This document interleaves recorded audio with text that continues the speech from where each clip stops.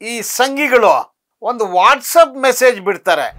ಎಲ್ಲ ಧರ್ಮ ಅವ್ರವ್ರ ಧರ್ಮ ಅವ್ರವ್ರ ದೇವರು ಅವ್ರವ್ರ ನಂಬಿಕೆ ಅವ್ರವ್ರದ್ದು. This is called as Magh fury. ಅದರಲ್ಲಿ ಮುಸಲ್ಮಾನರನ್ನ ಮಾತ್ರ ಪಿಕಪ್ ಮಾಡಿಕೊಂಡು ಬೇರೆಯವ್ರನ್ನ ಬಿಟ್ಬಿಡ್ತಾರೆ. ಟವರ್ ಡಂಪ್ ಕೇಸ್ ಅದು. ಟವರ್ ಡಂಪ್ ಕೇಸ್ ಅಂದ್ರೆ ಸುಳ್ಳು ಕೇಸ್ ಅದು. NIAಗೂ ಈ ಕೇಸ್ಗೂ ಸಂಬಂಧ ಇಲ್ಲ, UAPAಗೂ ಈ ಕೇಸ್ಗೂ ಸಂಬಂಧ ಇಲ್ಲ. ಅಲ್ಪಸಂಖ್ಯಾತರ ಮೇಲೆ ದಾಳಿ. ಏನು ಕೆಲಸ ಅವ್ರು ಮಾಡೋದು? ಮದುವೆ ಮಾಡ್ಕೋಬಾರ್ದು, ಲವ್ ಮಾಡ್ಕೋಬಾರ್ದು, ಟೀ ಶರ್ಟು ಹಾಕ್ಬಾರ್ದು, ಜೀನ್ಸ್ ಪ್ಯಾಂಟು ಹಾಕ್ಬಾರ್ದು, ಹಿಜಾಬು ಹಾಕ್ಬಾರ್ದು, ನಮಾಜು ಮಾಡಬಾರ್ದು. ಅಲ್ಲ, ಇದೆಯಾ ಇದು ಸಂವಿಧಾನ ಹಕ್ಕು? ಯಾರೋ ನೀವು ಏನೋ ದಾನ ಕೊಡೋ ಹಕ್ಕಿಲ್ಲ. ಸರ್ಕಾರ ಅಂದರೆ ಇದೇನು ರಾಜ್ಯಾಂಗನ? ಇವರೆಲ್ಲ ಏನು ರಾಜರ? ಮುನ್ರತ್ನಂ ನಾಯ್ಡು ಮೇಲೆ ಈಗ ಕೇಸ್ ವಾಪಸ್ ತಗೊಳ್ತೀರಾ? ಅವ್ರು MLA ಶಾಸಕರು ಮಾಡಿರೋ ಕೆಲಸ ಏನು? ಪ್ರಜ್ವಲ್ ಮೇಲೆ ಕೇಸ್ ಇದೆ, ವಾಪಸ್ ತಗೊಳ್ತೀರಾ ನೀವು? ಏನೋ ವಿಚಾರಕ್ಕೋಸ್ಕರ ಹೋರಾಟ ಮಾಡ್ತಾರೆ, ಅವ್ರ ಮೇಲೆ ಕೇಸ್ ಹಾಕ್ತಾರೆ. ನನ್ನ ಮೇಲೇನೂ ಕೇಸ್ ಇದೆ. ಕೂಲಿ ಕೊಡಿ, ಬೋನಸ್ ಕೊಡಿ, DA ಕೊಡಿ ಅಂದು ಕಾರ್ಮಿಕ ಭವನಿಗೆ ಹೋದ್ರೆ ನನ್ನ ಮೇಲೆ ಕೇಸ್ ಹಾಕ್ಬಿಟ್ಟಿದ್ದಾರೆ. ಯಾರು BJP ಮುಖಂಡರುಗಳು, ವಿಜಯೇಂದ್ರ ಅದರ ಅಧ್ಯಕ್ಷರು ಮತ್ತು ಡೆಪ್ಯೂಟಿ ಚೀಫ್ ಮಿನಿಸ್ಟರ್ಸ್ ಇಬ್ಬರು, ಅಶೋಕ್ ಇನ್ನೊಬ್ಬರೆಲ್ಲ ಸೇರಿ ಫ್ರೀಡಮ್ ಪಾರ್ಕಲ್ಲಿ ಒಂದು ಧರಣಿ ಮಾಡಿದರು. ಧರಣಿ ಏನು, ಜನರಿಗೆ ಕೂಲಿ ಕೊಡಬೇಕು, ಕೆಲಸ ಕೊಡಬೇಕು, ಅಥವಾ ಔಷಧಿ ಕೊಡಬೇಕು, ಮನೆ ಕೊಡಬೇಕು, ಬೆಲೆ ಏರಿಕೆ ಜಾಸ್ತಿ ಆಗಿದೆ, ಈ ವಿಚಾರಕ್ಕೆ ಏನು ಧರ್ನ ಮಾಡಿಲ್ಲ ಅವರು. ಮುಸಲ್ಮಾನರು ಅಂದರೆ ಅವ್ರ ಮೇಲೆ ಕೇಸ್ ದಾಖಲು ಮಾಡಿದ್ದಾರೆ. ದಾಖಲು ಮಾಡಿದ್ದು 16/4/2022 ಕೇಸು. ಓಲ್ಡ್ ಹುಬ್ಳಿನಲ್ಲಿ ಏನಾಗುತ್ತೆ, ಅಲ್ಲಿ ಈ ಸಂಘಿಗಳು ಒಂದು ವಾಟ್ಸಪ್ ಮೆಸೇಜ್ ಬಿಡ್ತಾರೆ. ಎಲ್ಲ ಧರ್ಮ ಅವ್ರವ್ರ ದೇವರು ಅವ್ರವ್ರ ನಂಬಿಕೆ ಅವ್ರವ್ರದ್ದು. ಈಗ ಮಾಸ್ಕ್ಗಳ ಮೇಲೆ ಕೇಸರಿ ಬಣ್ಣದ ಧ್ವಜ ಹಾರಾಡ್ತ ಥರ ಒಂದು ವಾಟ್ಸಪ್ ಮೆಸೇಜ್ ಬಿಡ್ತಾರೆ. ಒಂದು ನಂಬಿಕೆ, ಒಂದು 4-5 ಜನ ವಾಟ್ಸಪ್ ಮೆಸೇಜ್ ನೋಡಿ ಓಲ್ಡ್ ಹುಬ್ಳಿ ಪೊಲೀಸ್ ಠಾಣೆಗೆ ಹೋಗಿ ಒಂದು ದೂರು ಕೊಡ್ತಾರೆ. ನೋಡಿ, ಇದು ಸೆಕ್ಷನ್ 153A ಕೋಮು ಗಲಭೆ ಆಗುತ್ತೆ, ಈ ಥರ ಮಾಡಿದ್ದಾರೆ, ಆ್ಯಕ್ಷನ್ ತಗೊಳ್ಳಿ ಎಂದು. ಅವರು FIR ರಿಜಿಸ್ಟರ್ ಮಾಡೋದಿಲ್ಲ. ಮತ್ತು ಒಂದು 10-20 ಜನ 100 ಜನ ಹೋಗಿ ನ್ಯಾಯ ಕೊಡಿ, ನಮಗೆ ಅನ್ಯಾಯ ಆಗಿದೆ ಅಂತ ಕೇಳ್ತಾರೆ. ಪೊಲೀಸರು ಲಠಿ ಚಾರ್ಜ್ ಮಾಡ್ತಾರೆ. ಆವತ್ತು ದಿವಸ ಫ್ರೈಡೇ, ಅದು ರಂಜಾನ್ ಮಂತು, ಸುಮಾರು ಮಸೀದಿಗಳಿರುತ್ತೆ, ಜನಗಳು ಓಡಾಡ್ತಿರ್ತಾರೆ. ಪೊಲೀಸರು ಲಠಿ ಚಾರ್ಜ್ ಮಾಡ್ತಾರೆ. ಅಂದರೆ ಪೊಲೀಸ್ ಠಾಣೆಗೆ ಏನು ಗಲಾಟೆ ಮಾಡೋಕ್ಕೆ ಹೋಗಿಲ್ಲ. ಪೊಲೀಸ್ ಠಾಣೆ ಇರೋದೇ ಅದಕ್ಕೆ. ಈ ಥರ ಕೋಮುಗಳ ಬಗ್ಗೆ ಹಿಂಗೆ ಮಾಡಿದ್ದಾರೆ, ನಮ್ಗೆ ನ್ಯಾಯ ಕೊಡಿಸಿ ಎಂದು ಹೋಗಿದ್ದು. ಪೊಲೀಸರ ಮೇಲೆ ದಾಳಿ ಮಾಡೋಕ್ಕೆ ಯಾರು ಕೂಡ ಹೋಗಿಲ್ಲ ಅನ್ನೋದು ಕೇಸು. ಆಮೇಲೆ ಫೈರಿಂಗ್ ಆಗುತ್ತೆ, ಟೇರ್ ಗ್ಯಾಸ್ ಶೆಲ್ ಆಗುತ್ತೆ, ಜನ ಸೇರ್ತಾರೆ, ಕಲ್ಲುಗಳು ದೂರಾಡ್ತಾರೆ. This is called as Magh fury. ಜನ ಸೇರಿದ್ರೆ ಏನೇನೋ ಆಗುತ್ತೆ, ಕಲ್ಲು ಬಿಸಾಕ್ತಾರೆ. ಕಲ್ಲು ಏನೋ ಫಾರಿನ್ನಲ್ಲಿಂದ ಬಂದಿಲ್ಲ, ಅದೇನು ಬಾಂಬ್ ಇಲ್ಲ, ಅದೇನು ಬಂದೂಕಿಲ್ಲ. ಅಲ್ಲಿ ಬಿದ್ದಿರೋ ಕಲ್ಲನ್ನು ಎಸೆದ್ರು ಅಂದು ಕೇಸು, ಕಲ್ಲು ಫಾರಿನ್ದಲ್ಲ. ಆಯಿತು, ಒಂದು ಕೇಸ್ ರಿಜಿಸ್ಟರ್ ಮಾಡ್ತಾರೆ. Crime number 63/2022 crime number. Writing case ಮಾಮೂಲಾಗಿ 143, 144, 145, 149, 353 ಈ ಥರ ಸಣ್ಣ ಪುಟ್ಟ ಅಫೆನ್ಸ್ಗಳು. 158 ಜನರನ್ನು ಬಂಧಿಸ್ತಾರೆ. ಎಲ್ಲರ ಹೆಸರು ಇಲ್ಲ. ಹೆಂಗು ಬಂಧಿಸಿದ್ರಂದ್ರೆ, ಅಲ್ಲಿ ಒಂದು ಟವರ್ ಡಂಪ್ ಹಾಕ್ತಾರೆ. ಟವರ್ ಡಂಪಲ್ಲಿ ಆ ಟವರಲ್ಲಿ ಎಷ್ಟು 1000 ಮೊಬೈಲ್ ನಂಬರ್ಗಳು ಇತ್ತು, ಫೋನ್ಗಳಿತ್ತು, ಅದೆಲ್ಲ ಬಂತು. ಅದರಲ್ಲಿ ಮುಸಲ್ಮಾನರನ್ನ ಮಾತ್ರ ಪಿಕಪ್ ಮಾಡಿಕೊಂಡು ಬೇರೆಯವ್ರನ್ನ ಬಿಟ್ಬಿಡ್ತಾರೆ. ಟವರ್ ಡಂಪ್ ಕೇಸ್ ಅದು. ಟವರ್ ಡಂಪ್ ಕೇಸ್ ಅಂದರೆ ಸುಳ್ಳು ಕೇಸ್ ಅದು. ಮತ್ತೆ ಏನು ಅಂದರೆ, CCTV ಕ್ಯಾಮರಾದಲ್ಲಿ ಇದ್ದಾರೆ. ದೊಡ್ಡ ರೋಡ್ ಅದು, ಪಬ್ಲಿಕ್ ಸೆಂಟರು. CCTVನಲ್ಲಿ ಬಿದ್ದಿದೆ, ಕ್ಯಾಮರಾದಲ್ಲಿ ಇದೆ, ರೋಡಲ್ಲಿ ನಡ್ಕೊಂಡು ಹೋಗೋದು ಎಲ್ಲರೂ ಕೂಡ ಇದೆ. ಅದರಲ್ಲಿ ಮುಸಲ್ಮಾನರನ್ನೇ ಪಿಕಪ್ ಮಾಡ್ತಾರೆ. ಅಷ್ಟೇ ಎವಿಡೆನ್ಸ್ ಇರೋದು. ಟವರ್ ಡಂಪ್, ಕೆಲವರದ್ದು ಮೊಬೈಲ್ ನಂಬರು, ಫೋನ್ಗಳು ರಿಕವರಿ ಮಾಡ್ತಾರೆ. ಇದು ಭಾರಿ ಸಣ್ಣ ಪುಟ್ಟ ವಿಷಯ ಇದು. ಇಂಥ ಕೇಸ್ಗಳಲ್ಲಿ ನ್ಯಾಯಾಧೀಶರು ಬಂಧಿಸಿದ್ರೆ ಠಾಣೆಯಲ್ಲೇ ಬಿಡಬೇಕು. ಠಾಣೆಯಲ್ಲಿ ಬಿಟ್ಟಿಲ್ಲ. ನ್ಯಾಯಾಧೀಶರು ಮನೆಯಲ್ಲಿ ಪ್ರೊಡ್ಯೂಸ್ ಮಾಡಿದರೆ ಬಿಡಬೇಕು. ಅಷ್ಟು ಸಿಂಪಲ್ ಸ್ಮಾಲ್ ಕೇಸ್, ಏನು ದೊಡ್ಡ ಕೇಸ್ ಏನಲ್ಲ. ಜೈಲಿಗೆ ಹಾಕ್ತಾರೆ. ಮತ್ತೆ ಒಂದು 3 ತಿಂಗಳು ಆದಮೇಲೆ ಘಟನೆ ನಡೆದಿದ್ದು 16/4/2022. 15/7/2022ಗೆ UAPA ಆ್ಯಕ್ಟ್ ಆಗ್ತಾರೆ. Section 16, section 18, section 20.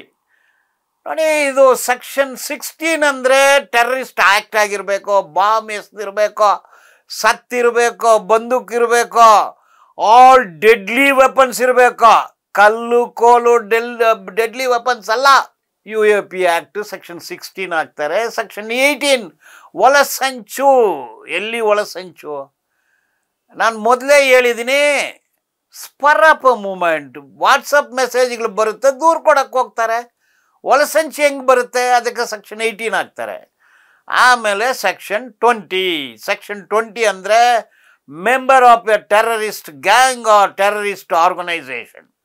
ಅದರಲ್ಲಿ ಯಾರು ಟೆರರಿಸ್ಟು ಇಲ್ಲ, ಟೆರರಿಸ್ಟು ಆರ್ಗನೈಸು ಇಲ್ಲ, ಟೆರರಿಸ್ಟು ಗ್ಯಾಂಗು ಇಲ್ಲ. ಸೆಕ್ಷನ್ 2KLM ಟೆರರಿಸ್ಟ್ ಆ್ಯಕ್ಟ್ ಅಂದರೆ 2K terrorist gang, L terrorist organisation, KLM ಇದು ಯಾವುದೂ ಇಲ್ಲ. ಮತ್ತು ಈ ಮುಖಂಡರುಗಳಿಗೆ ಸ್ವಲ್ಪ ತಿಳ್ಕೋಬೇಕಾಗುತ್ತೆ.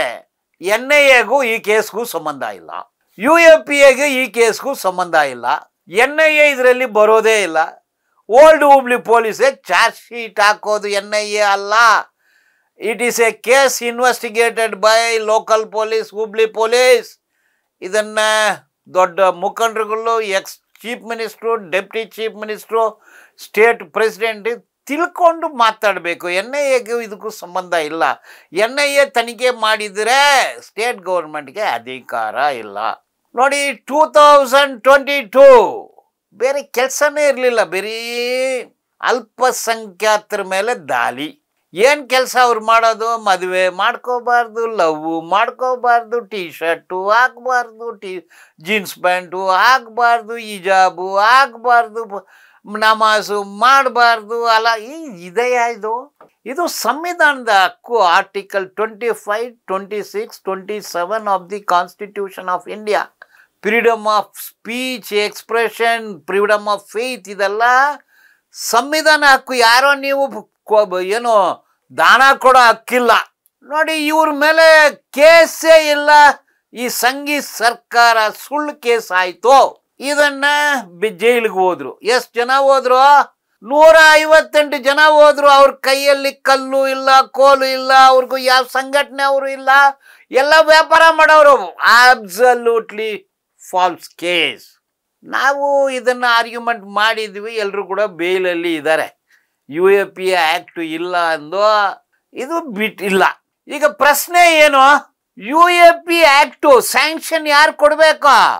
ಆವಾಗ BJP ಸರ್ಕಾರದಲ್ಲಿ ಇರೋ ಒಂದು ಅಂಡರ್ ಸೆಕ್ರೆಟರಿ ಹೋಮ್ ಡಿಪಾರ್ಟ್ಮೆಂಟ್ ಅವ್ರು ಸ್ಯಾಂಕ್ಷನ್ ಕೊಡ್ತಾರೆ. ಸರ್ಕಾರ ಹೇಳಿದ ಮೇಲೆ, ಹೋಮ್ ಮಿನಿಸ್ಟ್ರಿ ಹೇಳಿದ ಮೇಲೆ, ಹೋಮ್ ಸೆಕ್ರೆಟರಿ ಹೇಳಿದ ಮೇಲೆ ಅಂಡರ್ ಸೆಕ್ರೆಟರಿ ಸ್ಯಾಂಕ್ಷನ್ ಕೊಡ್ತಾರೆ. ಸ್ಯಾಂಕ್ಷನ್ ಇಸ್ ರಾಂಗ್, ಮೆಟೀರಿಯಲ್ ಇಲ್ಲ. ಸೊ ಮೈ ಚಾಲೆಂಜ್, ಯಾರಾಗಲೂ ಕಾನೂನು ಗೊತ್ತಿದ್ರೆ section 20 member of terrorist organisation R terrorist gang, ಯಾರಾಗಲೂ ಒಬ್ಬರು ಇದ್ದಾರಾ? ವಿಚ್ ಈಸ್ ದಟ್ ಆರ್ಗನೈಸೇಷನ್ ಹೆಸರು ಹೇಳಿ ನೀವು. ಸೆಕ್ಷನ್ 20ಗೆ ₹1 ಎವಿಡೆನ್ಸ್ ಇಲ್ಲ, ಕಿತ್ತೋಗಿರೋ ಕೇಸ್ ಅದು. ಟೆರರಿಸ್ಟ್ ಆ್ಯಕ್ಟ್ ಅಂದರೆ ಬಾಂಬ್ ಎಸ್ದಿರಬೇಕು, ಬಂದೂಕ್ ಯೂಸ್ ಮಾಡಿರಬೇಕು, ಯಾರಾಗಲೂ ಸತ್ತಿರಬೇಕು. ಯಾರೂ ಸತ್ತಿಲ್ಲ, ಆ ಥರ ಏನೂ ನಡೆದಿಲ್ಲ. ಒಬ್ಬರು ಆಸ್ಪತ್ರೆಯಲ್ಲಿ ಹೋಗಿ ಚಿಕಿತ್ಸೆ ಕೂಡ ತಗೊಂಡಿಲ್ಲ. ಇಲ್ಲ, fake case, falls case, cooked up case.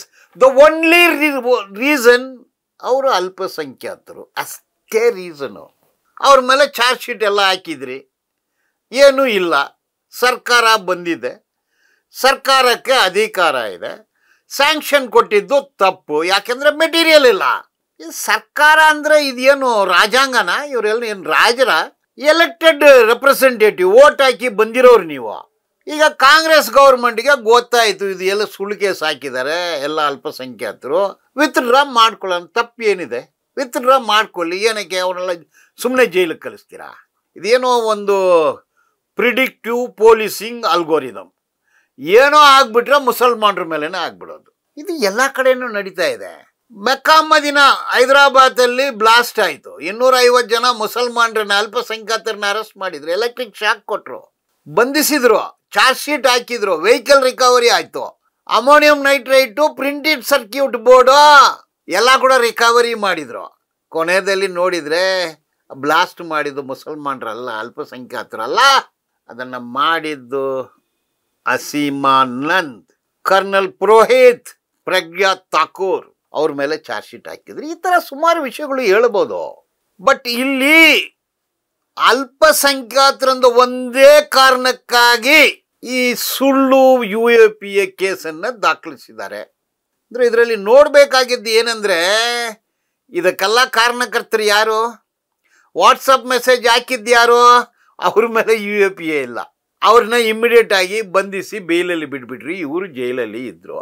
ಈಗ ಕಾಂಗ್ರೆಸ್ ಸರ್ಕಾರ ಈ ಕೇಸಲ್ಲಿ ಏನಿಲ್ಲ, ನಾವು ವಾಪಸ್ ತಗೊಳ್ತೀವಿ, ತಗೊಳ್ಳಿ, ಅದಕ್ಕೆ ಧರಣಿ ಯಾಕೆ ಬೇಕಾಗುತ್ತೆ? ಏನು ಹೇಳ್ತೀರಾ ನೀವು? ಪೇಪರ್ ಸ್ಟೇಟ್ಮೆಂಟ್ ನೋಡಿದೆ, ಇದು NIA ಕೇಸು.